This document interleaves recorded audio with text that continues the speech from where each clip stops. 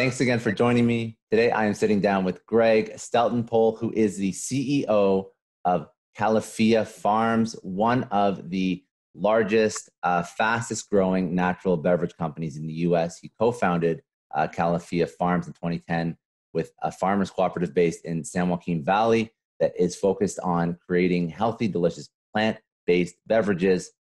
Greg is well known as the founder and CEO of Odwalla, leading U.S. supplier of fresh juice and nourishing beverages.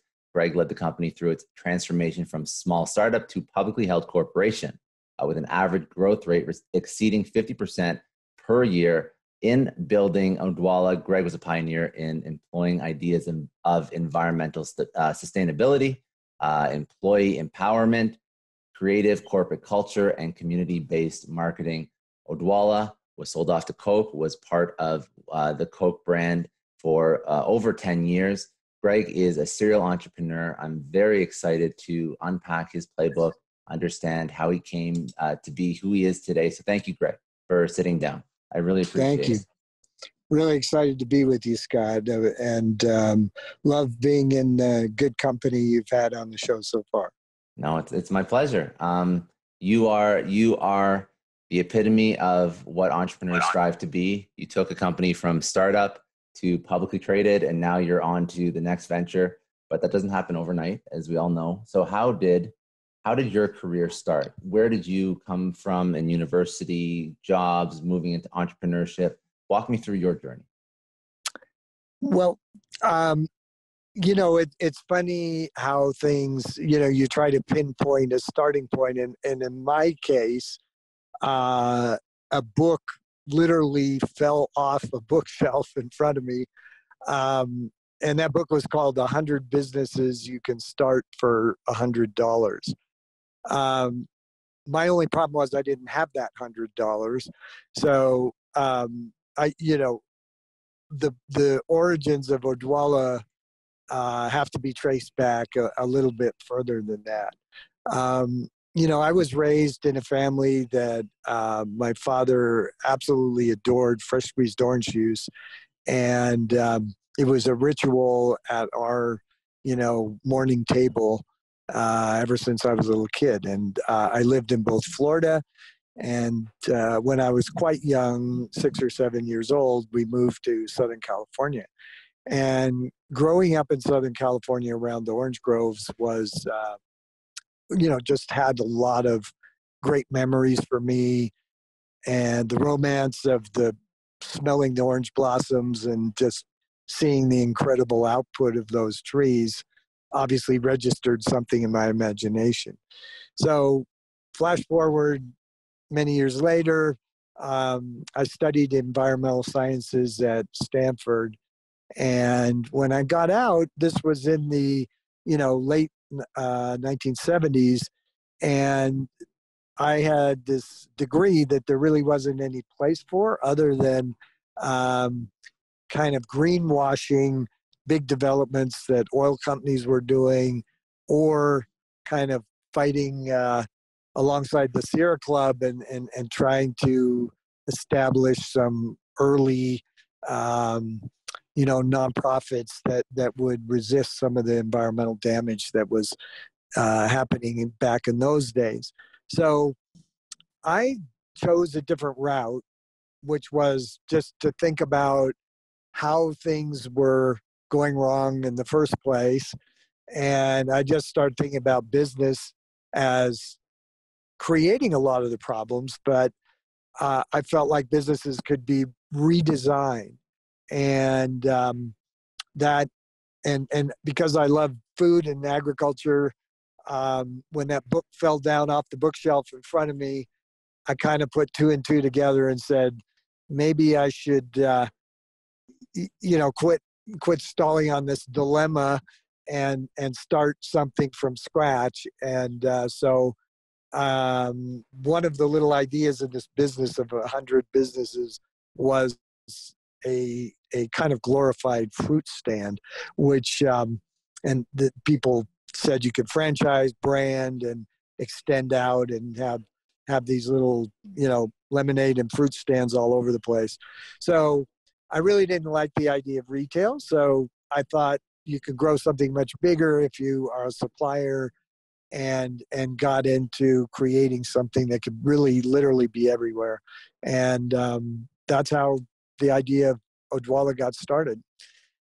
And literally, borrowed a couple of $100, bought a little hand squeezer, a box of oranges, some empty bottles, and squoze the first few batches in the kitchen. Kind of got kicked out of the kitchen into the back shed. From there, we got a little place that, of a few hundred square feet to put a little semi-automatic machine. And Odwalla just took off like a weed back in the 1980s, being one of the very first sort of natural food businesses. And as you that was your first venture, so I'm sure there was tons of learnings. Walk me through growing that venture. What did you learn about entrepreneurship? What are things that you wish you had known? Some of the pitfalls, stresses as it grew. I'm sure there's a whole other podcast just speaking about that. Well, you get, there is a gene in my experience, but I also think it's a bit like the debate of nature versus nurture. Entrepreneurs can be born, but they also have to be made, at least if you're going to succeed over time. And I think that we also over glorify them in some ways. So I think there's a lot of dark sides to entrepreneurship that we can get into a little later that I just don't think it's a panacea for the world's problems. And I think in reality, there's true entrepreneurs everywhere, especially in developing countries where people have to be so creative just to get by on a few dollars a day. So I feel like quite humbled by the experience and, some of the romanticization of it. But I think it also, there's a spirit to it that really is contagious and that people really do gravitate around, and it brings out the passion in people. And that, you can have a purpose and you can have a great business idea and a business model. You can have a great design. You can have all those, interesting ideational beginnings. But at the end of the day, there's got to be a lot of grit and passion to get you through the series of, quite frankly, kind of never-ending challenges. And then you have the challenge of success and how do people overcome that in a healthy way. So those are some of the interesting territories. But if you ask me, entrepreneurs, I think, are kind of forged in the kind of trouble they get into just by going after what they first started and thought they had some idea about. I think that one theme that I see a lot on this show when I speak to people that have done their own thing, that have built their own business from the ground up, it's the overglorification of entrepreneurship, and sometimes how everybody wants to be an entrepreneur, but they don't realize the struggles that you can go through. But you've literally gone through the entire gamut. You starting from a couple bucks to publicly traded. Now I'm curious because as you start to go towards the route of, it's growing, you have many, many employees, multi-million dollars in revenue, and now you're looking to exit, go public. What at that point, when do you decide that you decide that you wanted to do something? You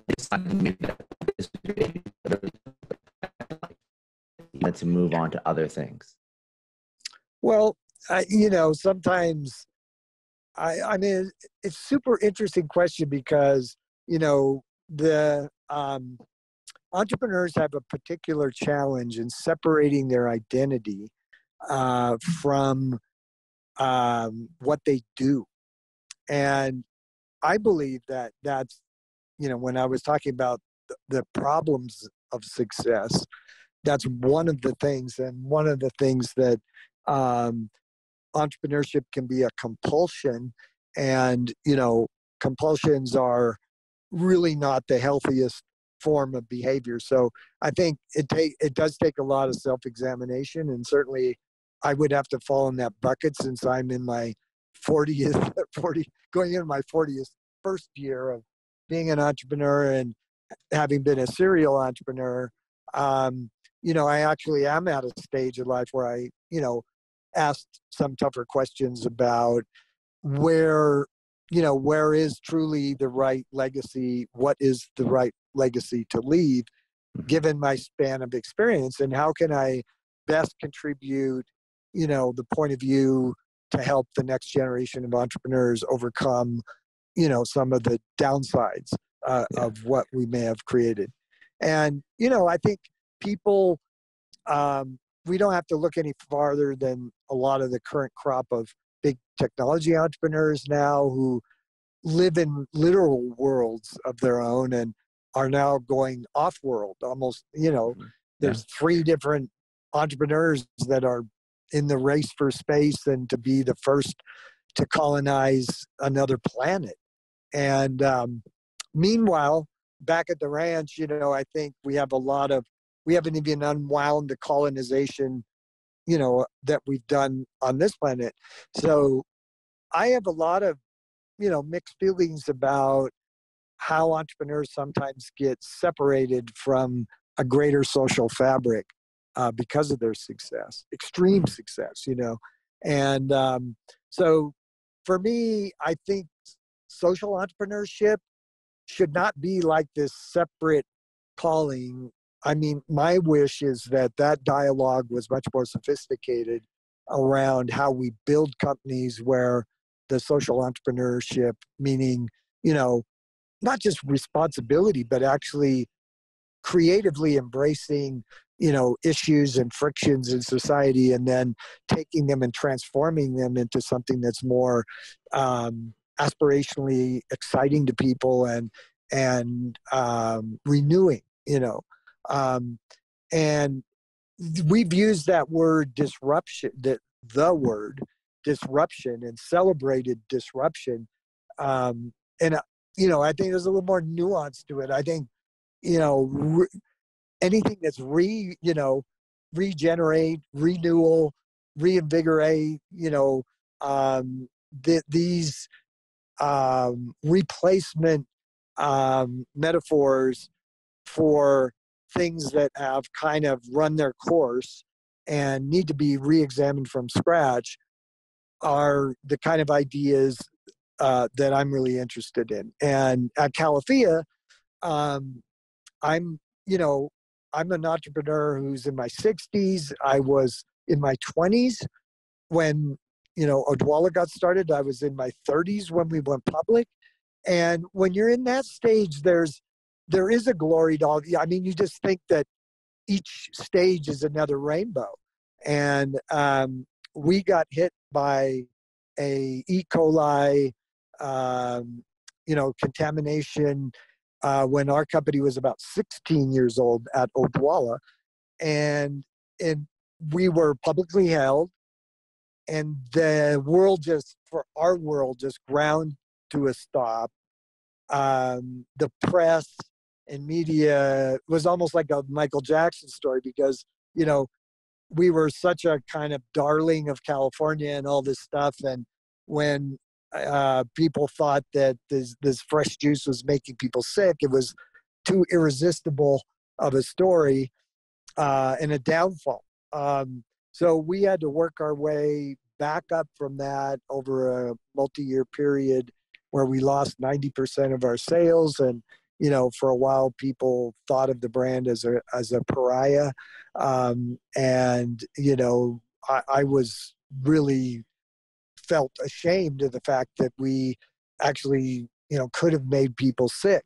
So I think that these kind of rites of passage, when you get older, you look at them and you actually don't want to trade them in. I guess is, my takeaway from those things. I've Yeah. never want to go through it again, but the tempering that happens, and I guess the priority for me in building a new food company like we have, which is many times the size of Odwalla at this point, for Califia, is that, how do you try to change the food system from scratch? How do you try to rebuild it in a different way? How can you design food safety into the integral DNA of the company from the very beginning? Those are the kind of things that get more interesting rather than just another public offering or $1 billion valuation or whatever, Yeah. exterior benchmark that gets put out in front of, most people. And I think that it makes you very it like you just said, it makes you hyper conscious of what really matters in a corporate environment. You went through a tough time, and it's unfortunate, but I love it. Like you hold that with you, and you use that going forward in other organizations, in Califia, and in anything you touch, right? If this is a core tenet of you as an entrepreneur, as a CEO, as a founder, that's going to permeate whatever organization, whether or not you're advising a younger entrepreneur, or whether or not you're building something out. Now, I guess my curiosity, my question is, it's important to have environmental sustainability, employee empowerment, creative corporate culture, community-based marketing. These are all incredible initiatives that I think really differentiate companies in a good way. How are some ways that you actually achieve these so that they're not just, and there's a wide gamut, I think, of activities that could achieve these. But what are some of your favorite things that Califia does different? Great question, and thank you for that. And it is, at the end of the day, where the rubber meets the road, because talk is cheap, as everybody said, and even companies need to be aware that people nowadays want to know where the receipts are. In other Yeah. words, like what did you really do? That's what you said you wanted to do, but what did you really do? And I, I aspire to make Califia's main business as close to a regenerative type business for the planet and for individual people who actually consume the product as possible. And for its image and its brand and everything that it stands for to be actually functional in a socially and cultural positive way. And I think those three parts, the community, culture, social part, the personal health standpoint, because we're a food company. So at the end of the day, what we materially make goes materially into people's bodies and materially has an either health promoting effect or a health deleterious effect. So, and then finally, there's a carbon footprint and or what we call food print, which is not just carbon, but water, land, atmosphere, all the different aspects of environmental consumption or benefit or exchange that the company actually does. So first of all, the very exciting premise of trying to create a new food system is that a food system of the future has to be plant-based for it to make sense. Doesn't mean everyone in the world has to be a vegan, but it just does mean that the majority of food that we consume has to have a smaller, ecological footprint, because we don't have the remaining land. We don't have enough water, fresh water, that's available between what people need directly and what the farms need to go through the secondary transformation that happens within an animal, where the water use is usually 5 to 10 times what it is to go directly in the caloric, exchange between a plant and then a human. So that's first and foremost. So we find that it can boil down to a simple a understanding that, if you drink a pint beverage, that pint weighs a pound. Well, literally by switching from a pint of dairy milk to a pint of plant milk, you will save a pound of carbon in the atmosphere. So since the average person consumes over a ton of food per year, that literally each of us save a ton of carbon by essentially having a primarily plant-based diet. And that environmental impact alone is more than almost any other single action or transformation that a human being can do for the benefit of the environment without depending on anybody else and without depending on legislation, governmental interference or guidance. No matter how you look at it, it's just a single willful act and decision that people can do. So I was greatly excited by that concept. And I realized that you can't wag your finger at people to get them to be plant-based. The best way to do it, A, is make it taste great, and B, create an exciting brand and initiative and, communication program behind it. So that's what we've been trying to do. And other companies like us are joining in that. And that, once you go down that road, it allows you to examine everything else you do, like just filling products full of sugar, whether they're plant-based or not, creates diabetes, creates easier susceptibility to, both chronic disease, and those chronic diseases make somebody more susceptible to immune attacking, organisms like COVIDs. So no matter how you look at the circle, it's so interesting that if you look at it as a exciting challenge instead of responsibility box to check, then I think transforming companies and transforming the food system is very much within the reach of a single generation. And that's the kind of thing that kind of turns, I think, the people at Califia on, and myself still at my age. And it really is that when you see the possibility of change, and the power is in the consumer and the citizen, not only in the hands of something so big you feel you can't make an impact. And that's literally the spirit of entrepreneurship, that in itself. So for me, like the ability to transmit the idea that action and possibility exists, that's, as an entrepreneur, I've always been shocked that so many people just don't, they don't feel that. And so, it starts with being a part of it, and then hopefully people discover their own initiatives. You don't have to start big companies, So I think societal transformation is an imperative. And I'm just super thankful that I could have the opportunity to make really great, healthy products in California, which is a state that appreciates it. And it's a state where so many innovative ideas are coming out, but we've had some unhealthy ones come out of here too. So we have to keep the bow of the boat pointed in the right direction here. Very, very well said. And I appreciate you highlighting that, because I think that that's something that escapes a lot of first-time entrepreneurs who are very much focused on on their perceived notion of success, as opposed to what success really is. Once you have figured out how to hit those traditional benchmarks, I call them traditional just because they're probably the way that most businesses benchmark themselves, probably for the wrong. It's not the right way to benchmark yourself, but when you start a business, you want to be profitable. You want to appease your shareholders, your investors, whatnot. But that's not the only way to build a business. As you can see, you're literally living proof of how to build a business that is socially conscious.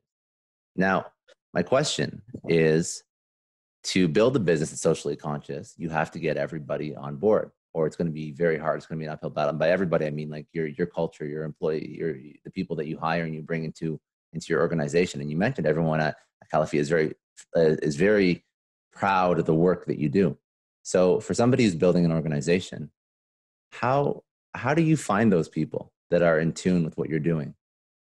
Well, I mean, you hit a very good point around the team, and obviously I'm the guy on the show here, whatever, but we have 300 employees, and we have some incredible leadership in the company that's distributed through all different aspects of the company.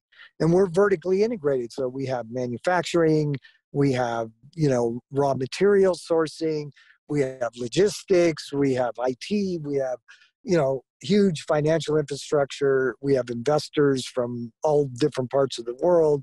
So these things never happen as a result of just one person's effort. But I think the entrepreneur bears a unique responsibility, particularly in the early stages, to, they have to embody what it is that the mission is about. And if it's not really a mission and it's just fishing around for an opportunistic business plan and then getting people fired up around that plan, the longevity is probably going to be under question. I think resonance for me is the word that is really important when it comes to people and how to hire and bring the right people on board. And, I continue to make mistakes personally. So I think anyone would be lying if they thought they found really the solution, because things ultimately become really important too, are things like loyalty and things like consistency, humility. So not just people who work hard and not just people who have certain skill sets or may be massively productive. So that alignment and, ultimately being in tune with each other, you can do extraordinary things. And the more that you can accomplish much, much more when there is a minimal of internal friction, because organizations that drag themselves down with too many internal processes or too many internal points of conflict or too many chiefs can never really have enough energy to successfully compete or, make their marketing goals really work, because that energy was chewed up on the inside. So you need to set your sails and catch the winds of the environment where the strength is much bigger.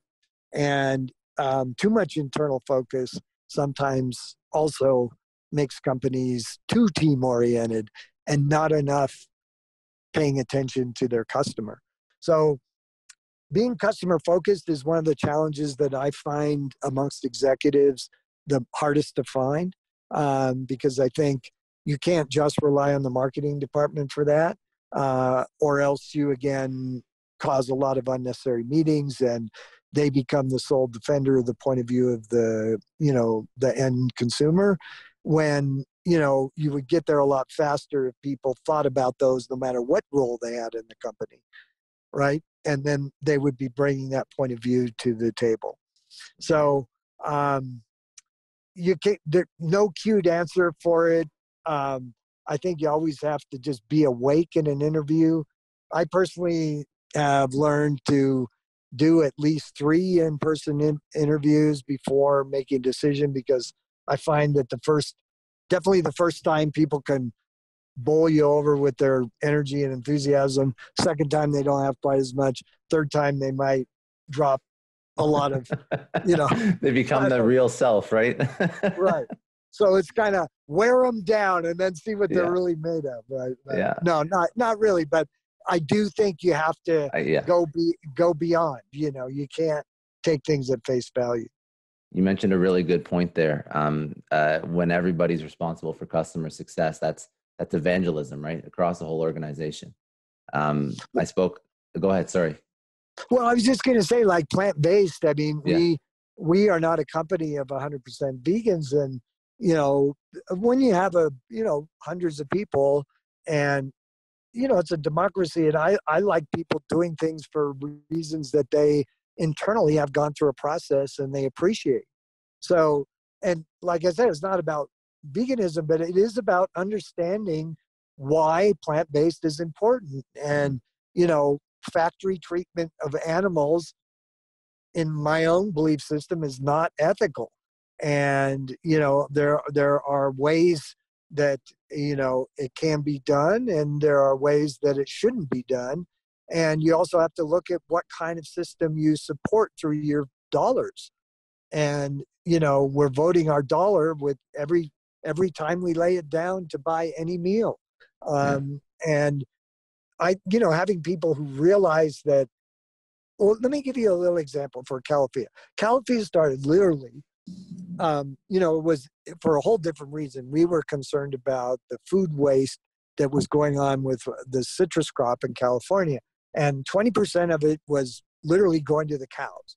And what it took was a entrepreneurial commitment from this group of farmers that I got into a partnership with. And the other thing was my own love of citrus, combined with just a persistence in solving some problems that hadn't been solved before. But along the way, there was another problem that happened between some of the citrus partners. So, we were able to pivot the business to plant-based milks. And just in parallel with this, Coke had gotten Odwalla and grown it along a pathway. So in the time, because when I started making the plant milks at Califia, lower sugar was a core tenet. And we also had this maxim of something different, something better. We didn't need a complicated 10 commandment, set of, core values, other than understanding what did something different and something better mean, and something that was truly healthful. And we couldn't be in the sugar game. And because in beverages, I hate to say it, but in most cases, it has been all about the sugar game. And that, by refusing to play that game, we distinguish ourselves so that our number one selling product became a 40 calorie per serving unsweetened almond milk. And meantime, Coke turned Odwalla from an average of having between 110 to 120 calories to having an average caloric count of between 240 and 280 during that same period of time. So now Coke stopped selling product at Odwalla. I just had one, the superfood product, had 6 times the amount of calories that our best-selling product at Califia has of 40 calories. So these are the things that if you don't have the value system in place, you just won't end up making those decisions. And today, Califia serves over 1.5 million servings a day. So that's 1.5 million times a day that someone is saved from a sugar overload. So Yeah, I that's a just health. look That's at a to their health. it. Like that's an incredible number that you're So, saving from that.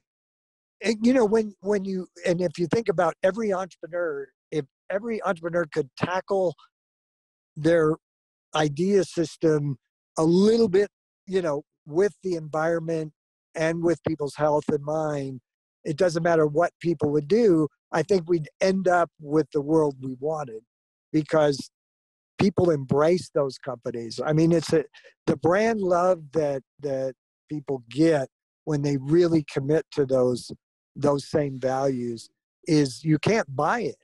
And literally, that's the other thing about the approaches. You asked me in the question about community-based marketing, for example, is one of the things you listed. Community-based marketing means the dollars you spend circulate right back in locally used or in the parts of the community that most need those dollars. If, for example, all you do is television advertising, who benefits from that? the television Broadcasters. network, the Yeah. advertising, the broadcasters. That's where it all goes. And that goes inside of only a corporate ecosystem. If you support the local schools, whatever, the PTA, the food program for gardening, and in our case, we're trying to use our own supply chain to get our product to underserved, what you call food deserts, food swamps, inner city places where natural food products are needed the most, but are least accessible. So that's the kind of thing that I talk about when you use your business model to actually do the thing you talk about. These are things. Oh, no, I was going to say, this is just something that we're seeing people want from companies more and more. And this is not reactionary on your part either. I want to highlight that. This has been your core tenet for a while, but now companies are trying to jump on this bandwagon.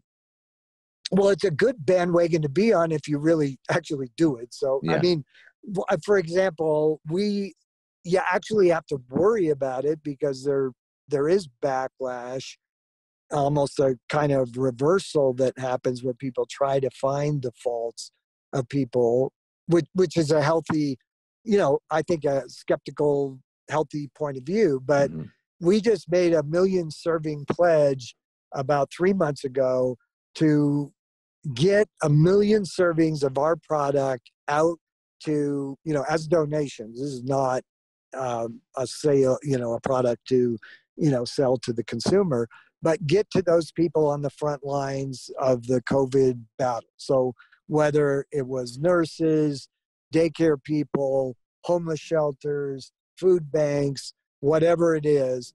And, at least at this point, and we said we would do it by the end of the year, and I think we're already at a 90% fulfillment rate of that pledge, and we want to re-up it again. But those are the things that companies can look at, because there are things that can be done that don't necessarily hurt profit margins, but actually employ the work of everyone in the company and just apply it to a little better end. And I think that's the sort of win-win, and use the operations of the business to actually do even more good, is kind of my own idealism about the right way to handle community-based help. Very, very well said. We've covered a lot about Califia. I want to ask you some sort of life lesson insight questions from yourself. But before I go into that line, and they're a little bit they're more rapid fire than anything, I wanted to just give you the floor. Was there anything that I don't know about Califia that you're excited about, where the company's going, where you want to see it go, that you're working on right now, things like that? Well, I think that the directions for us as a company, being a plant-based pioneer and brand, is that we view the products of an animal-based food system, meaning there's a whole spectrum of activities that go from mostly related to cows, but extends into chickens and eggs, and to pigs and sheep and all kinds of other species. But the cow, because it's related to dairy milk, is the one that Califia is most directly looking to supplement and replace as a mainstream kind of core product stream. And if you think about dairy milk as a kind of, and the production of dairy as a kind of refinery system. So just like crude oil goes into a big factory and comes out as plastic, it comes out as jet fuel, it comes out as tar and oil, it's got all these different things that comes from crude. Well, the same, raw milk comes into a big factory system and is separated by weights of fat and densities and all kinds of things to become cheeses and butters and spreads and everything else. So when you go at it from a plant-based point of view, this is what the vision that Califia is trying to go. And we just launched plant butters. We just launched a product with plant proteins that come from peas and rice. We are moving into spreads and in the direction of things that can replace cheeses. So that whole spectrum is such a large part of land use in America. The bulk of where dollars go from the consumer. We're talking about things that are on the order of 25, 30 billion, dollars worth of expenditure every year just for what the consumer is paying in retail. So this world of, whole different way of doing things by partnering with plants is just the biggest message that I think Califia wants to bring. And we have embraced, and are looking to evolve this model of community-based marketing into not just a project or a program that we do annually, but to work with other businesses to figure out systemically how do we address how systemic racism has embodied itself in the food system, for example. And, getting high quality, high nutrient dense products into those communities at an affordable price is a kind of challenge that we can't undertake by ourselves as a company, but we really have to participate in with a vision. And, we've been able to partner with visionary retailers like Target. We've been able to partner with NGOs and large nonprofits like, Feeding America. And those type of partnerships can be sort of the next generation's food system vision. And that's really what I wanted to convey that I think is possible. I think that everything you're doing is, and I didn't realize going into this, all the initiatives that you were actually engaged in. So I appreciate the conversation, but I think that everything you're doing should be a beacon for other companies to emulate. Because just being aware of all these things that you have impact over, and especially because you deal with health and the things that people put into their body, not only being just like a socially conscious company, but being a health conscious company, and all these things, and the way you lead and the way you manage the culture of the organization, everything is like checking those boxes off that I think are good things for a company to emulate. So I hope the people listen to this, and if they are in more traditional structures that perhaps unfortunately don't focus on all the things that you mentioned, that they start to investigate at least and understand how their company within their own specific industry or ecosystem can have more of a forward-thinking, I call it forward-thinking. I really should think it should just be the way you think, but a forward-thinking view on how to run an organization. So hats off to you for that. Very, very good. Thank you, Scott. But really, it is time. The time is now, and I think COVID gave a reset button, in so many ways. And hopefully people, by having more times with their family, more times to make their own food, just more occasions to put into question the daily practices and so on. And really, Califia is part of a much bigger movement that many, many young people are already born with an attitude, around what has to be. And I think my biggest role is their dreams can be possible and they can do it, but it does take commitment, and it does, it doesn't happen that easy. And listen, you can pick up the fight anywhere along the way. Entrepreneurship. I started the company. I was actually an entrepreneurial part of this farming company, and I was a division. I was creating a new division for them. But this is not. It can happen for people inside of big companies, but you do have to take a stand at one point and stand for something and mean it. You gotta. You do. You just have to. And whether you're plunking down your own cash or all your sweat equity, you just even in work, sometimes it's an unpopular decision that has to be made, or an unpopular point of view. And if you lose your job because you said something, then, It's not the right spot for you. right. And pick up where that leaves off. And like this last story, because I think it's an example of that. Yeah. I was, just before I started Califia, I was a co-founder of another company. And that company had raised capital. I had the involvement of the former chairman of Pepsi involved, and another guy who was a big entrepreneur. A lot of big shots were involved in the thing. And it was great. And we were trying to bring women products from Africa here, raw materials, and had great aspirations. But at the end of the day, there were too many cooks and not enough people, serving the food, right? And I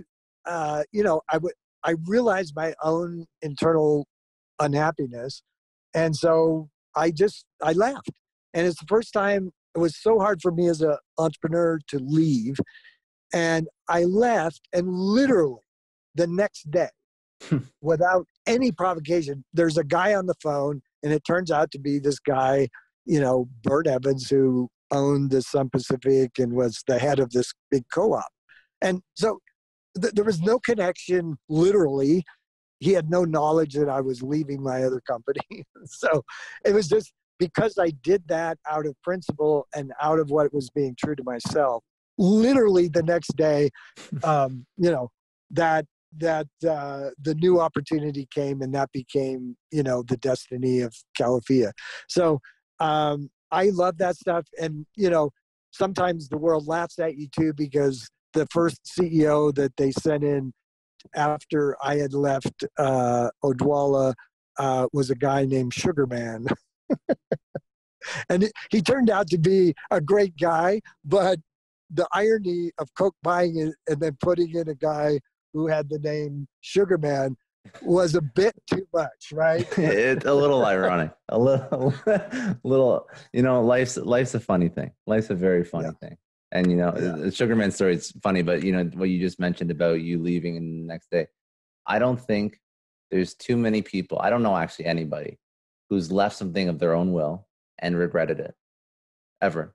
Something always happens. Interesting. Something always happens. Yeah. You've heard enough hot air from all of us on your show to know what you're talking about. Yeah. So, a lot of entrepreneurial stories.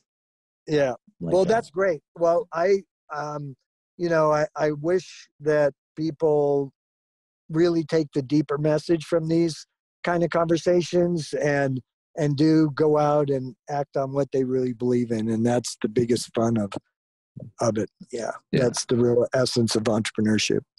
Yeah. Very, very good. Okay. I have a couple rapid fire life lesson insight questions. And then I'll figure out where people can go and find more about you and Califia, even though I'm sure it's just the website, but regardless, I'll get some other links from you. So what would be a resource? It could be a person, it could be a book, it could be a podcast that you learn from that you'd advise other people to go check out. Well, I would, first of all, I'm kind of a omnivoric book reader, buyer, consumer. And I'm my own personal mentors, aside from Steve Jobs, who was, probably the closest thing to a business person, but I regarded him more as an artist and designer, type, soul. But I think that, so it's hard for me because, I literally devour stuff from so many sources. But for a long time, Odwalla supported a group called the Bioneers. And that's, like pioneers, but Bioneers. And the Bioneers is all about practical solutions for restoring the environment. They usually have cutting edge speakers, resource series, all really based around tackling tough questions. And for example, Paul Stamets, who's one of the godfathers of the rebirth of mushrooms and, in all their applications, was first kind of, got audience based out of Bioneers. So that would be the top of mind one for me here. If people are in the food industry and they don't, subscribe to Food Navigator, for example, I think that's like really a right-on hub for, discovering what's going on food industry. Other than that, man, it's just follow your passion. Whatever is sparking your interest, just go deeper into it. And as soon as you go deeper, it will just lead you to the next thing.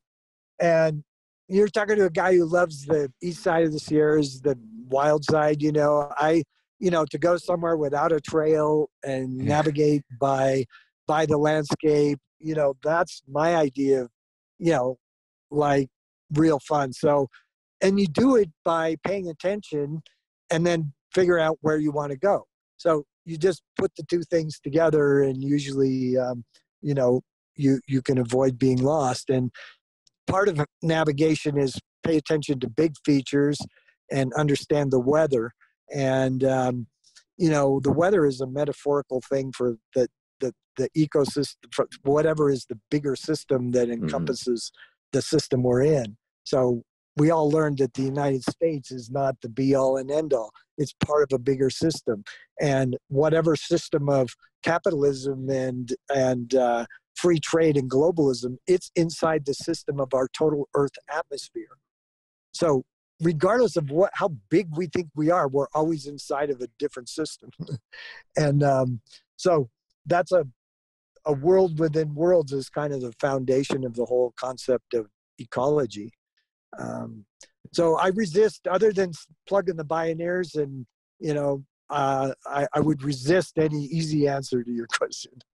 But you do promote a very insightful way of looking at the world, which will lead to many more answers than just giving a book title. So I appreciate that. Very good answer.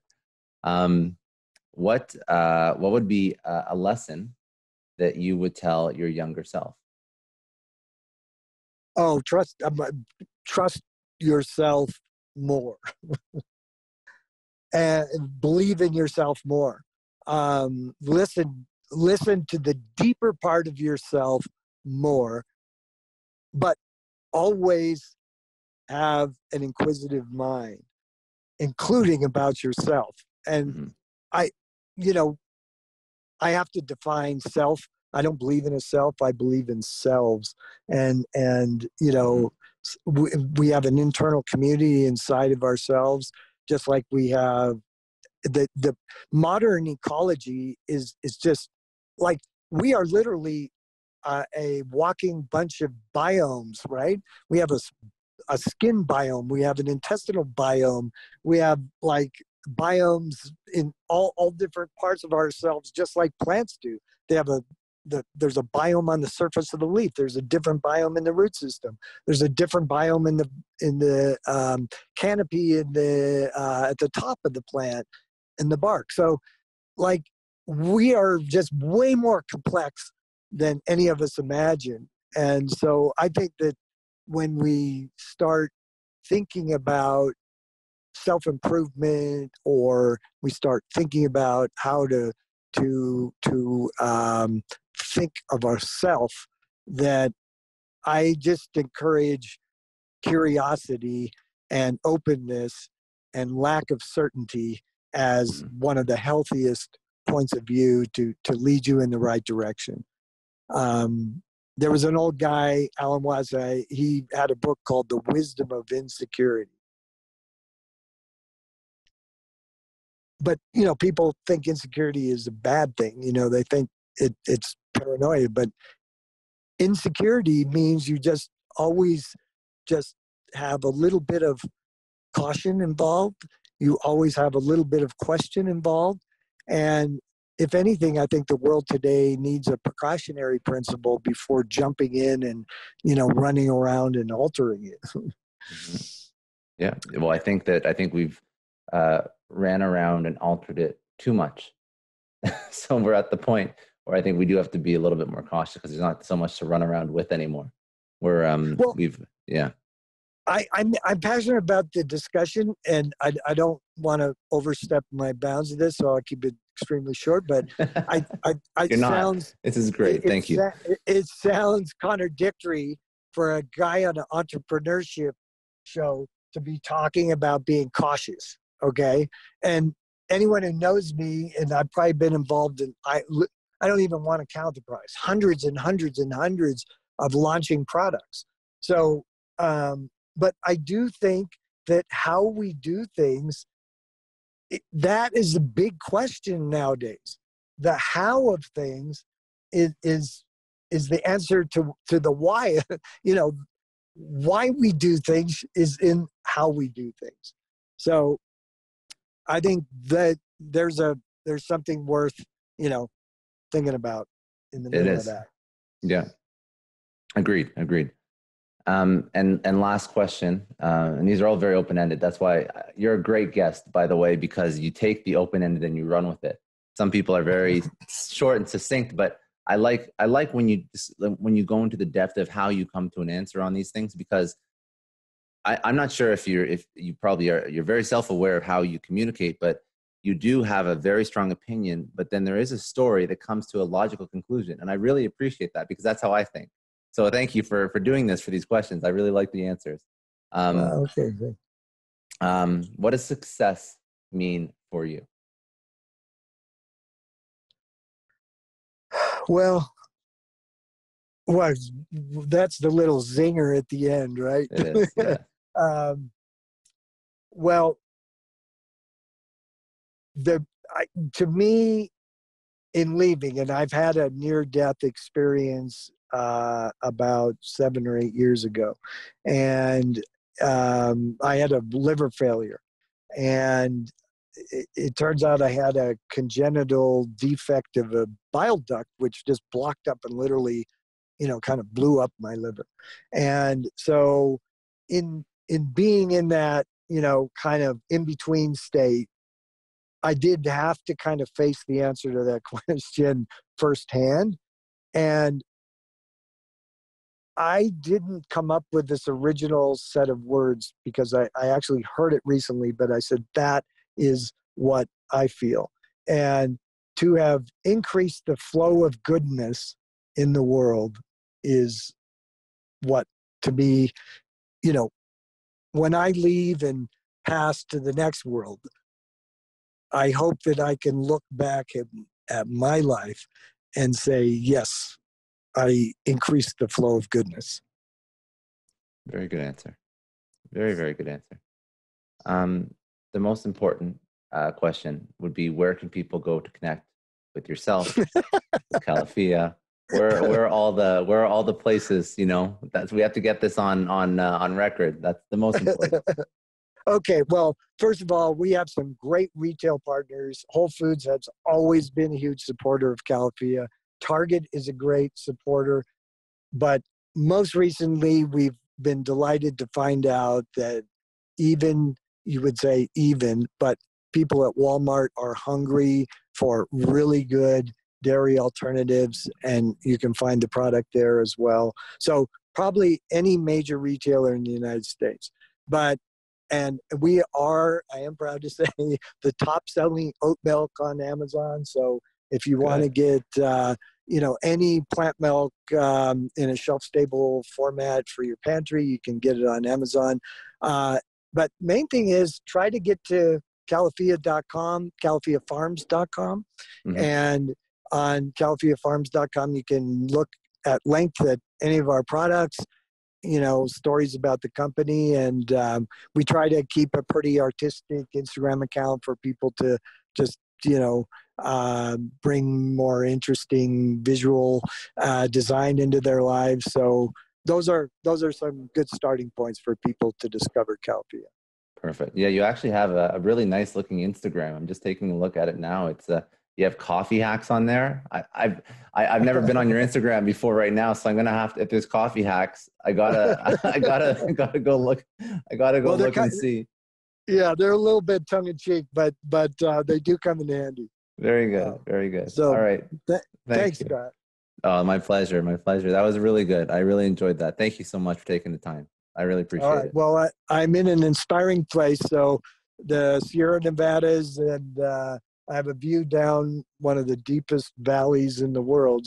So it's an inspirational place to talk to you. So Oh, thank you so much. yeah. I'm glad I got you now.